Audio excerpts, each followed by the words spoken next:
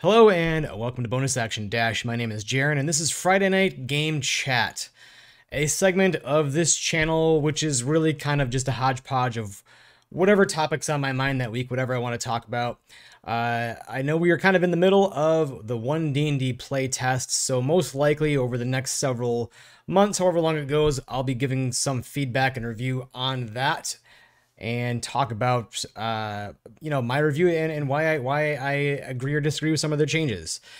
But for tonight, I originally had a different topic in mind, and I kind of woke up this morning and decided to last minute change it because it was a topic that I think needs a little bit more.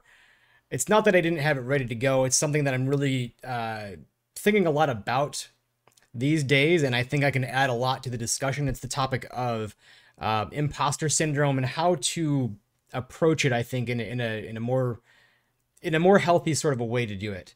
But I kind of realized I didn't want to do it in a live stream, even though I have the notes ready. I didn't want to do it in a live stream off the cuff and then end up forgetting some things, because it is kind of an important topic that I want to give enough weight to. So I will record that at some point. Probably won't be in a live stream, but it will be on the YouTube channel. You can find it. I am Bonus Action Dash 0, the number 0 on YouTube, and there's a link in the Twitch channel details. So tonight, instead, I'm talking about something a little more lighthearted. I'm talking about fixing cantrips. Yes, those things that are either your easy go-to picks or they're kind of trash. And the thing is that when I was doing some research for this topic, it's something that I've wanted to talk about for a while too. The number of existing cantrips, there's not a whole lot of them. You look at D&D Beyond, there's 3 pages of cantrips. It's not like there's an endless, repository of cantrips to choose from. So most of them are, I think, acceptable. And then there's a few outliers that are either extremely bad or they're the easy go-tos that everybody picks, and they're kind of broken. And we've seen a little bit of WotC trying to fix those kind of broken ones in some recent 1D&D playtests, and I will address some of those. Tonight, I think I have 5 of the bad cantrips, and depending on how you count them, like maybe 3 or 4 of the pretty good cantrips. And I'll talk about how I'd change them to make them actually playable, or make them not the always go-to pick, and make them a little more interesting at least. And we're going to start off with the bad ones. And I do want to say, I think what we're going to see as a theme with these cantrips, they're probably a little bit more difficult to balance as being something that costs nothing. They're a 0 level spell. They don't have a spell slot you got to burn.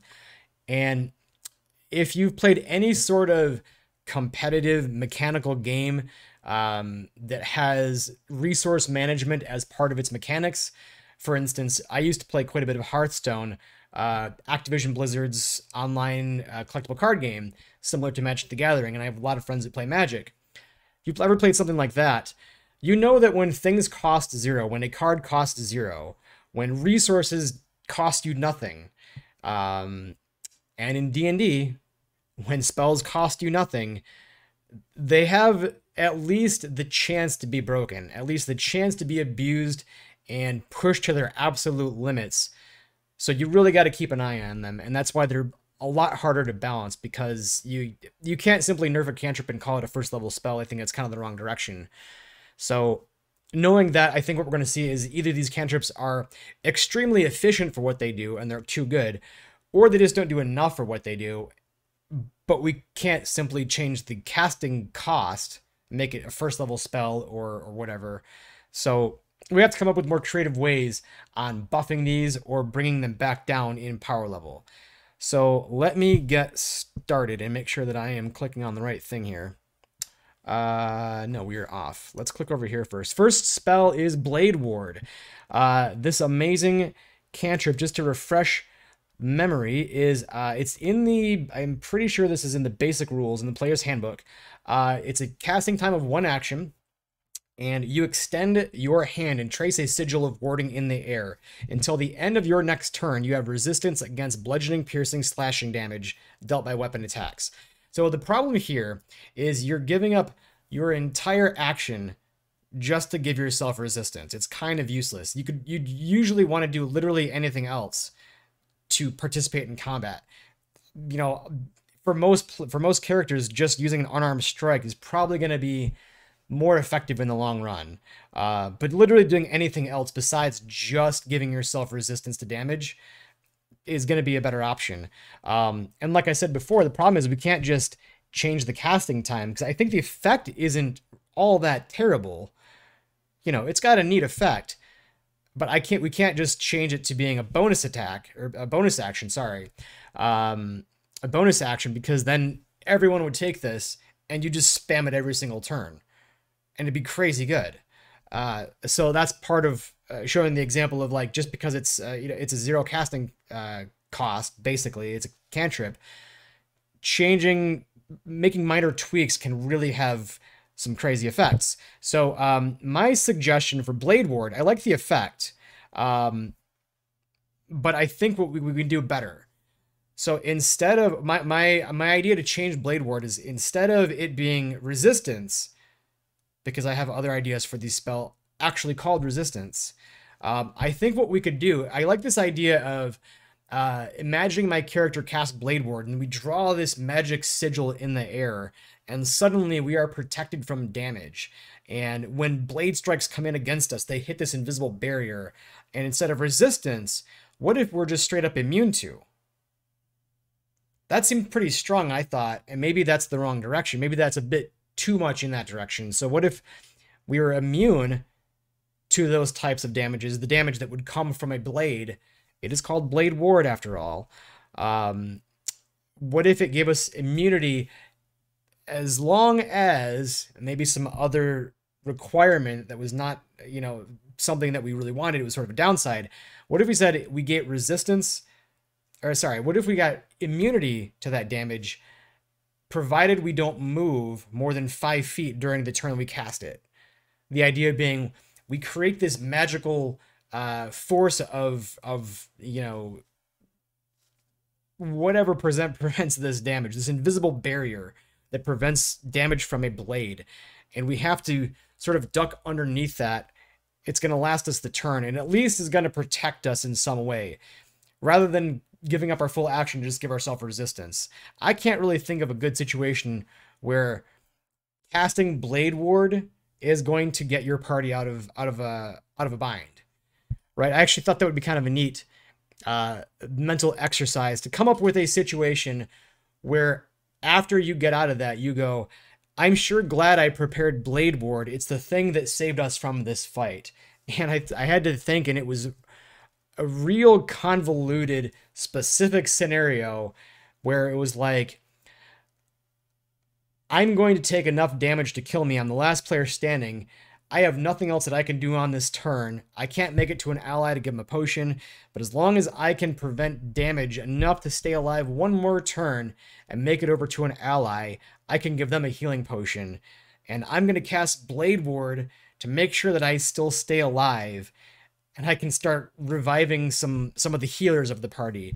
Maybe that's the one situation where you'd rather cast Blade Ward than attack something or do literally anything else. Use your full action to dash and get over to your ally and be out of range. Or maybe you can't. Maybe you're surrounded by a bunch of enemies and they're all going to hit at you with swords. And so you're like, I cast Blade Ward to give myself resistance to damage. And that way I can survive the oncoming onslaught and start resurrecting some healers. I don't know, but the way that you could actually use Blade Ward and it be useful is incredibly niche and specific and convoluted. Not really something that's going to come up that often. So I think it would be cool. This is my fix, my suggestion. Let's change resistance to immunity to those specific types of damage. The damage that comes from blades, bludgeoning, slashing, piercing, and make it some sort of restriction. Like I said, maybe you have to stay within 5 feet of where you cast the spell, because you're kind of like standing beneath this invisible barrier that's protecting you. So that's my suggestion for Blade Ward. Right now it's trash. No one picks it for good reason. Let's move on. I talked about resistance because the next one on my list is the cantrip called Resistance. I don't know why Why does this spell not do what it says it does? Just to remind you what the text of resistance is, it's a concentration spell. You touch one willing creature, cast in times one action. You touch one willing creature. Once before the spell ends, the target can roll a d4 and add the number rolled to one saving throw of its choice. The roll can be either before or after making the saving throw, then the spell ends. So I know that they need to add that little caveat at the end that before or after making the saving throw, because one of the problems with this spell is, unlike guidance and using it with ability checks, you often don't know when you're going to be asked to make those saving throws. You know, ability checks are like, I want to try to jump that, you know, that 10-foot gap in the floor. I want to try to jump over the pit, or pick the lock, or open the door, or check for traps, or listen in on somebody talking, see if I can hear what they're saying. You know, those are proactive things.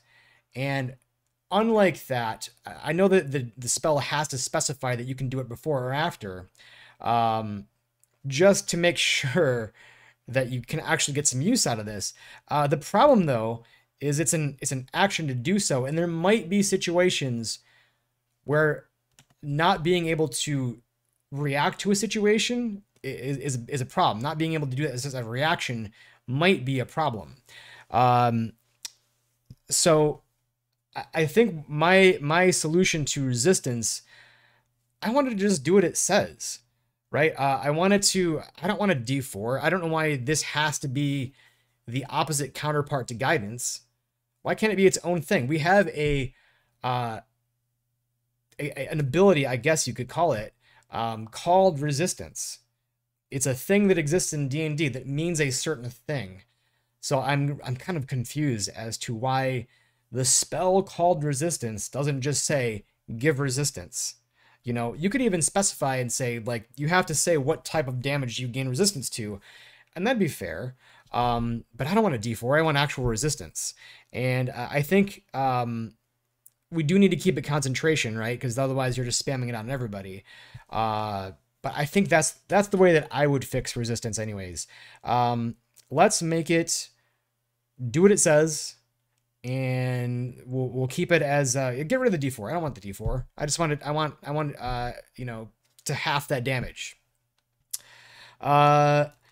Next up, I also realize we're probably not going the full hour of the stream. That's okay. Next up is the cantrip True Strike, possibly the worst cantrip in D&D 5e. Just to remind you what True Strike is, because you probably have never seen this cast. It's a concentration cantrip, costs one action. It's got a range of 30 feet.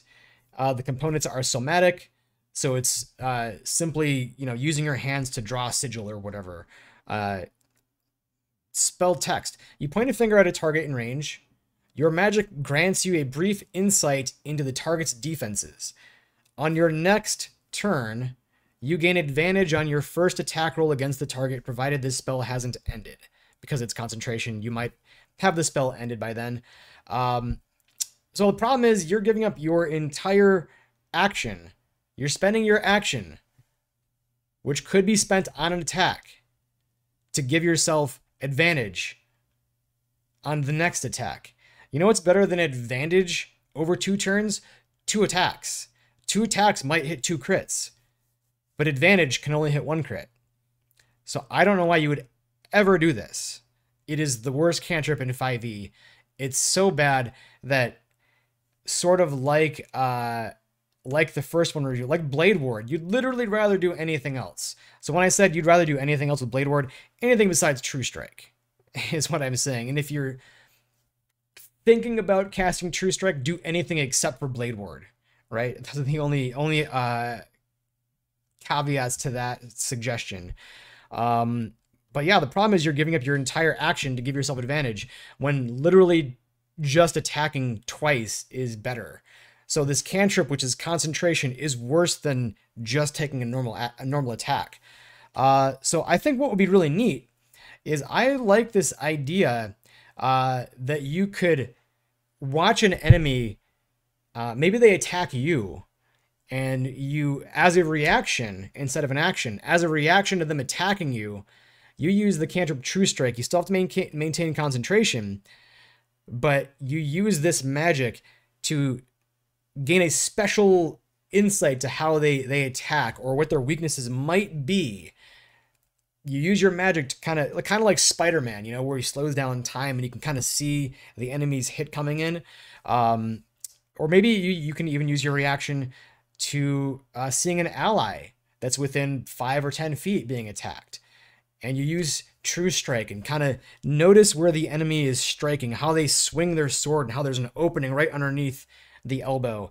And on your next turn, as long as you still have the spell up, then you get an advantage. That way you're not burning a full action. I think if I could use my reaction to me being attacked or an ally that's within range being attacked, and maybe we need to specify that it is specifically weapon attacks and not magical attacks. You know, as long as that enemy is within 5 feet or 10 feet or something like that, like I don't think you could use this to notice an enemy's weaknesses that is like firing an arrow from 100 feet away or something, but then how are you going to actually attack them? I think this would have to specifically be melee attacks and melee attacks for yourself. You could see how an enemy moves, how they strike, how they what openings they leave in their defenses. As a reaction, I might want to take this then. That's kind of neat. You know, there's not a whole lot of things that use your reaction besides opportunity attacks. And maybe this would be one way to change that up a little bit and give yourself some more options, right? Because I'm thinking now that, yeah, noticing an enemy attack that's close to you might provoke an opportunity attack. But, you know, there's plenty of situations where you're hoping that they move away and they just don't. And then you're left watching your friends get beat up and you just have to wait for your turn. I think it would be kind of neat if you could use your reaction, give yourself more things to do with that reaction that's not opportunity attacks. And then on your next turn, you go in for the kill and you have advantage. I think that'd be one thing that'd be kind of neat. Next, and we're kind of getting out of the range of what are the absolute garbage cantrips. I'm now getting into a couple. The last two on my list of 5 bad cantrips are kind of the ones that are maybe a little bit more niche. Maybe they just don't do enough. Are not necessarily bad. They're just the ones that you probably want to do something else. So the first one in that category, Spare the Dying. Awesome spell, but it doesn't really do enough, in my opinion. To refresh your memory for Spare the Dying, this is a cantrip that says its casting time is 1 action. It's a range of touch, so you got to actually touch the target. You touch a living creature that has 0 hit points. The creature becomes stable. This spell has no effect on undead or constructs. It basically means as a cantrip, you walk up, touch one of your friends that's dying, and they stop making death saves. Or if there's some narrative reason that you want to keep that enemy that you just killed alive, maybe you want to question them, you want to bring them back to life, so you go over and use Spare the Dying, and now they're not going to die. You can probably bring them back up after the fight's over and start asking them questions. Those are kind of the only uses, but the problem here is, why would you take Spare the Dying when literally any other healing or potion does the same thing as an action? I guess if you're light on potions, sure. This is kind of useful then. Just stock up on potions. Go buy healer's kits. There's so many ways. And looking at the one D&D changes, there's gonna be more ways that you can just take the durable feat and you got healing, basically. And maybe that wouldn't apply because that's kind of for yourself, but you get the point. There's so many ways to heal that aren't action spells, right? I guess maybe the big problem here is that it costs your whole action to not really do much, it's actually worse. It's kind of worse than like any potion or any other healing. Any other healing is going to bring them back up to above 0, and this just makes them not take death saves. So I guess the problem is here is just it's not good enough. You don't do enough, and it costs your full action. It's hard for me to come up with a good way that this could possibly be useful, because it's really riding that line of like, there are so many other things that do the exact same thing but better. that if I was to make this better, it's either going to be exactly in line and exactly as good as a healing potion, or ridiculously good. So my attempt was to say, what if instead of this being a full action, what if instead it was a bonus action? And instead of walking over to your ally that's dying or the enemy that you want to question and spending your full turn, your full action to keep them from making death saves, and not wasting your potions and maybe not bringing them up back to health, it's a bonus action. It gives you more things you can do with your bonus action because there's not that many. And that way you're not spending your full turn. You can walk over, bonus action, you snap your fingers or draw some sigil in the air. It's a verbal and somatic component, so you don't need to be carrying around some weird stuff, or make sure that you got your component pouch. You walk over, you draw the thing in the air, you speak the words, and you bend down and touch your ally or the dying enemy. And then you actually do something with your turn that's actually useful. That I don't know that I'd pick this cantrip then, but it'd at least be, reasonably not useless. It's at least wouldn't be total garbage. It might be something to pick in that case. So I don't know. That one's kind of a challenge to fix. I don't know what I would do with it, but at least maybe if this is a bonus action, it might be somewhat useful. Last one on the list is a spell that I actually really like. It's just way too niche. It's a cool spell that I wish had more practical uses, and that's the cantrip Magic Stone. Very cool spell, just way too niche.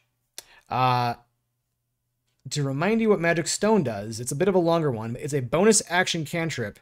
Verbal and somatic components. Its range is touch, lasts for a minute, not concentration. You touch up to 3, basically whatever stones you can pick up in your hand. You imbue them with magic. Either you or anybody else can use these magical stones. You can use them to make a ranged spell attack, either by chucking it or using a sling or something like that. Range is 60 feet, and it is bludgeoning damage equal to D6 plus your spellcasting modifier. And the spell's done once you use the stones. So what's really cool about this is it's a cantrip that makes anything that you can find and pick up, basically, that is anything that resembles a stone, which, no surprises, in high fantasy D&D, stones are everywhere. And now you have a magic weapon at your disposal. What's great about this is, and why I'm putting this on this list, is because I'm playing in a campaign right now as a ranger where the entire party's in prison, in caves, in this cave-like system of prisons. We had all our gear taken away. And all I'm thinking right now is, man, I wish I had Magic Stone prepared, because this is the one time that this would be extremely useful, because I'm a ranger. I shoot with a longbow, and my strength is 7. I can't even punch for damage. But if I had Magic Stone, boy, would it be on, because, we're in a prison that's in a cave, so, like, stones are everywhere. I could just, and it's verbal and somatic components, so I don't need material. I don't need my things. I just utter some words, draw some sigils in the air, I wave my fingers, and I've got magic rocks. I got weapons. That isn't based on my strength. Super cool. It's based on my spellcasting modifier. So why this is on this list is because I wish it was better. It's so cool. The problem is, it's way too damn niche. It's pretty much never useful, except for this one scenario in my current campaign, which I've never really seen. This hasn't really come up, where I'm like, man, I wish I had something that was a magic weapon right now. When are you in D&D without your gear, without all of your weapons, or in a situation where you can't go get something easily?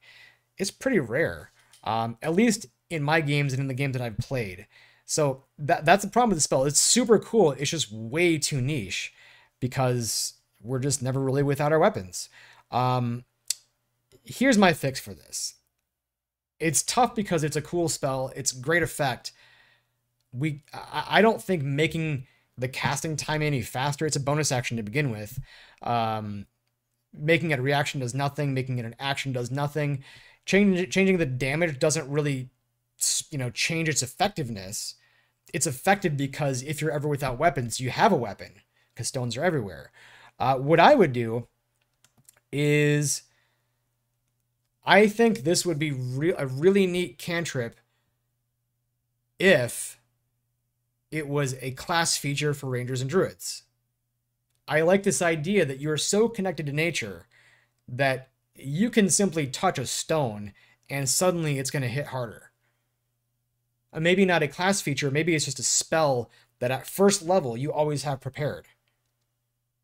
That way I don't have to spend, it's just something that I know. I know how to do this. I know how to make rocks really hardy and magical. Maybe we change Druids and Rangers so that you can pick one of these cool naturey fey kind of spells, cantrips, as your first level always prepared spell. And Magic Stone could be one of those things. It's too niche to make me pick it right now. But if I had it always, if it was a class spell that I just had, yeah, I'd be glad to have it. And there's lots of situations where it would come up useful. Not when I have my longbow and I have a +11 to hit, but when I have a 7 strength and I don't have my weapons, I oddly find myself in the current situation, in my current campaign, going, man, I wish I had Magic Stone prepared, because that could actually be really cool and useful. So that's my suggestion for a fix for this one, is maybe make it a class feature or just give it as a first level spell that Druids and Rangers always have prepared.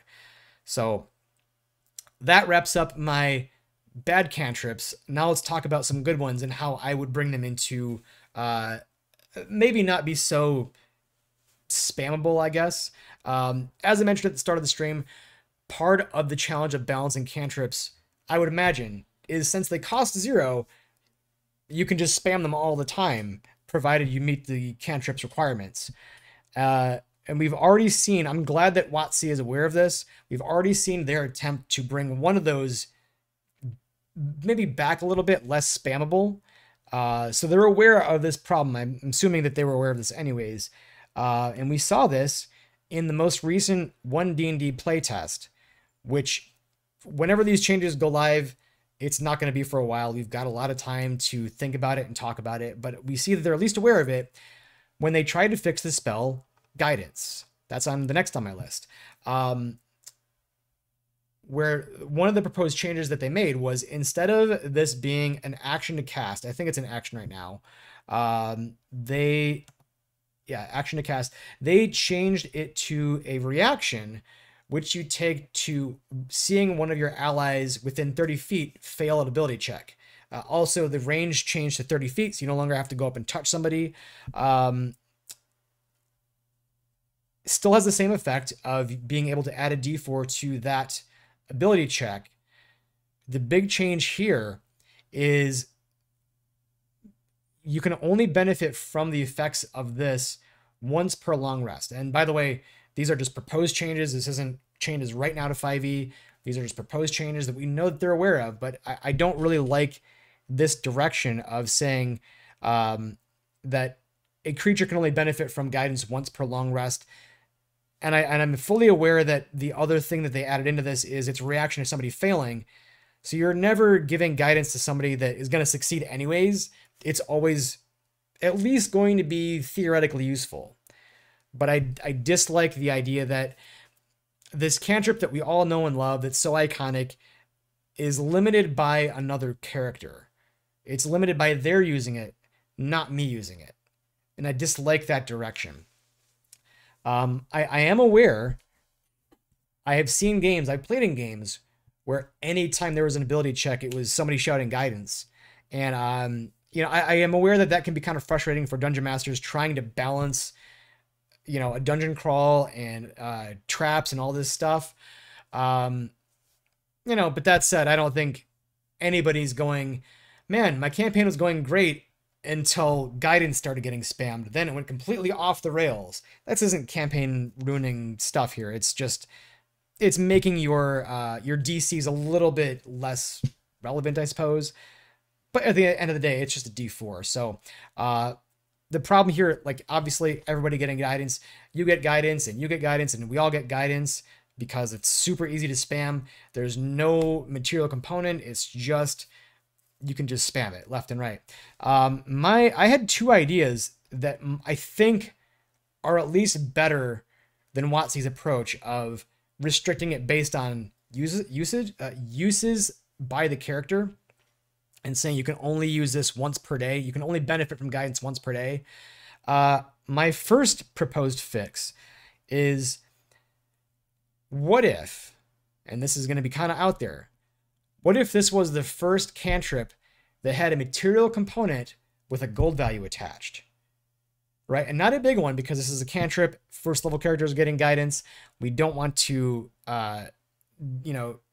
de-incentivize using guidance and saying, well, this thing costs 10 gold worth of materials, and so you only get to use it once because you only have 10 gold because you spent it on gear. But what if it was something small? Not something that's going to be punishing, but something that makes you think twice before spamming guidance 20 times in a day. Maybe it was like, you got to spend 2 gold worth of gold dust or something like that. I like this idea that, hey, you are calling upon the gods. This is a divinity cantrip. Calling upon the gods to see if they can come down and change the course of reality itself. If they can put their divine influence into the world and shift it one way or the other. And that's going to cost you something. It's, going to cost, maybe in this example, 2 gold worth of gold powder, just as an example. Why I think this might not be a good direction is because while it does solve the spam problem, I think this might be a bit too harsh for low-level characters who usually don't have a whole lot of gold anyways, and maybe not taxing enough on higher-level characters who, let's face it, at a certain point in D&D, who cares about gold? You're sitting there and looking at your inventory going, well, I have 5,000 gold. I can buy whatever I want because I'm level 15 and money is kind of meaningless. If I'm not buying it, I'm trading for it, or I'm going and killing gods, So I think it might be too harsh at low levels, not harsh enough at higher levels, if it was a gold component requirement. So my fix number 2 suggestion, I think this might be a little bit better, is still rolling with this idea that you are calling upon the divine powers that be to come and influence reality, to give your friend a D4. What if there was a check associated with even getting that D4 to begin with? You have to make a check to see if you actually have a connection with your divine in this moment to come down and influence reality. And maybe it was, if it was that case, it's not a D4. Maybe it's a D6. You have to make a like a religion check or a charisma check or some kind of check when you cast guidance to see if you have that connection in this moment for your god to come down and help your friend. I think that'd be kind of cool. Maybe it's too much dice rolling. Maybe, I don't know. I like rolling dice and seeing if the thing happens. And I think that makes sense thematically for what the spell is doing. And I think another cool side effect of doing it this way, of having you make a religion check or charisma check with your I don't know, religion modifier, would be, since this would mean that guidance doesn't go off every single time, and you can still spam it all you want, it just isn't going to happen every single time. What this might do is, maybe a side effect is it makes bardic inspiration feel a little bit cooler. Since that's kind of similar, and I know that bardic inspiration scales, whereas guidance doesn't.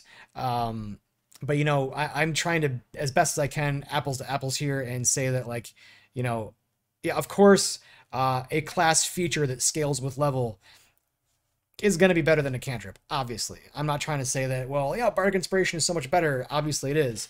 But whereas in this example, guidance doesn't happen every time. Bardic inspiration, on the other hand, does happen every time. that's guaranteed to add that dice to your check. And maybe that makes it feel a little more cool in that case. I don't know. But I think that would be my suggestion for fixing it, rather than saying you only get to benefit from guidance once per long rest, and you can only do it when someone fails. That I don't think that feels good to me. Maybe you got to make a check to see if somebody even gets guidance. I don't know. Next on the list, I'm kind of coupling two together, I think, on this next one. I don't remember what's next on the list. Yes, I think this might be the last one. So we're probably not going more than another 5 minutes or so on this stream in particular. But that is the two cantrips, Eldritch Blast and Firebolt.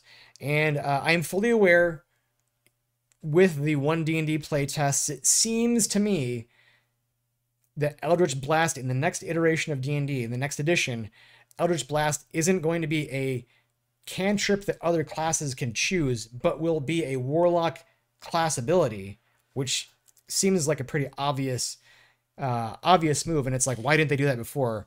But I just thought it would be really kind of fun to take a look at this cantrip and pretend that we were in a world where it wasn't moving to a class feature for a second.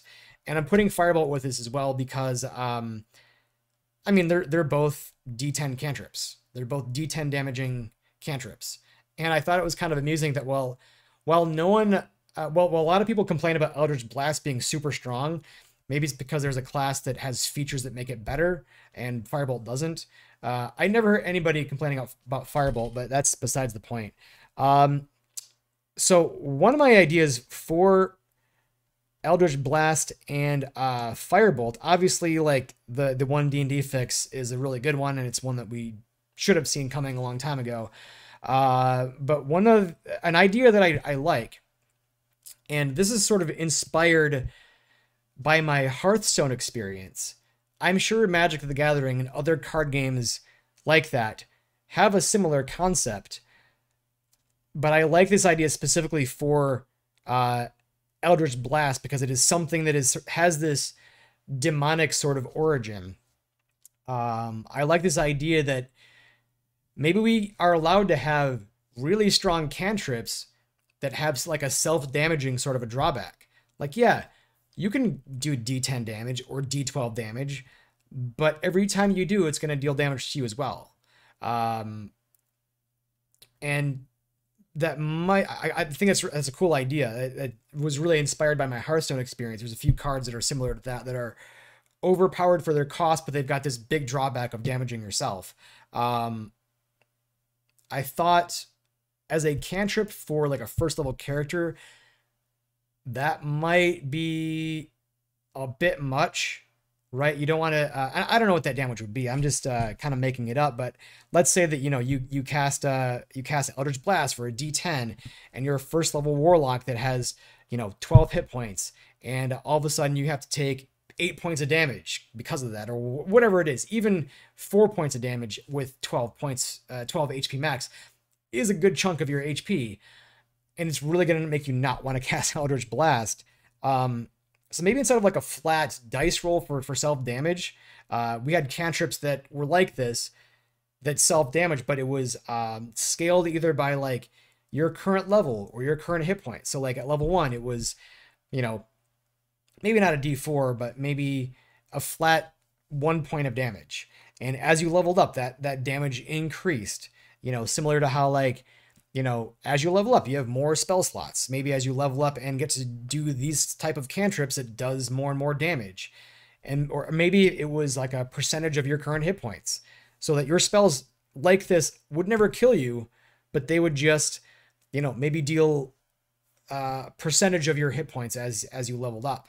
As your current hit points increased, it did 10% of your current hit points, so that, if you've got 100 hit points max and you're already down to 20, you're not taking a big chunk of damage. You're taking 10% of that, 2 hit points. Not a big deal, but it's still a penalty,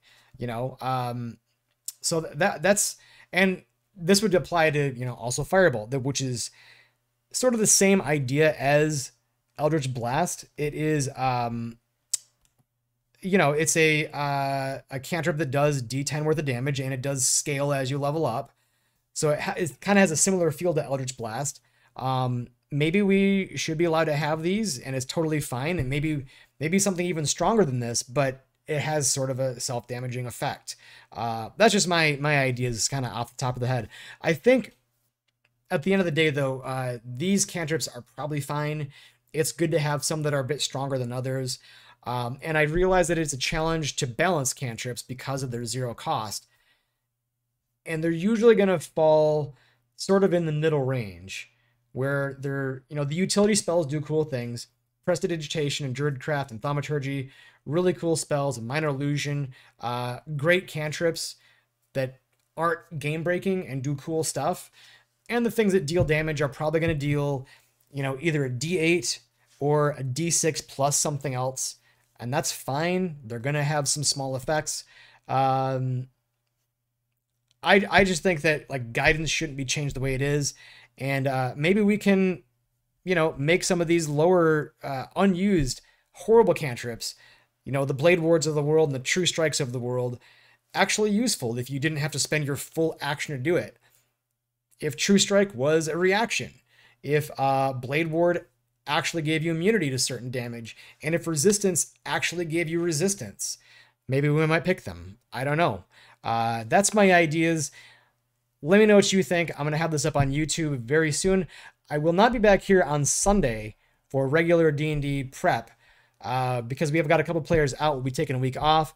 That'll give me some time to get caught up on putting my stuff up on YouTube. Again, links down in the Twitch channel description and about. It is bonus action -0, the number 0 on YouTube. And I think that's about it for tonight. Thank you for sticking around, and I will see you back here again next Friday night, 9 p.m. Central, for more late night game chat. Thanks. See you then.